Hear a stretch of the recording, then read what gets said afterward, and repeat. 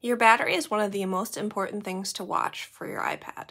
This also isn't true for your Apple Pencil and many other devices such as AirPods or anything else you're connecting to your iPad. Let's see how you can easily manage and track these devices.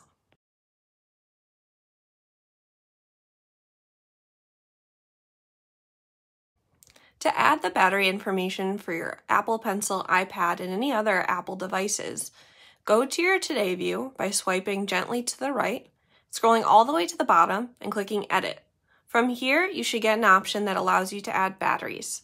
You're going to want to swipe through the options for the battery view to make sure you're using the one that works the best for you.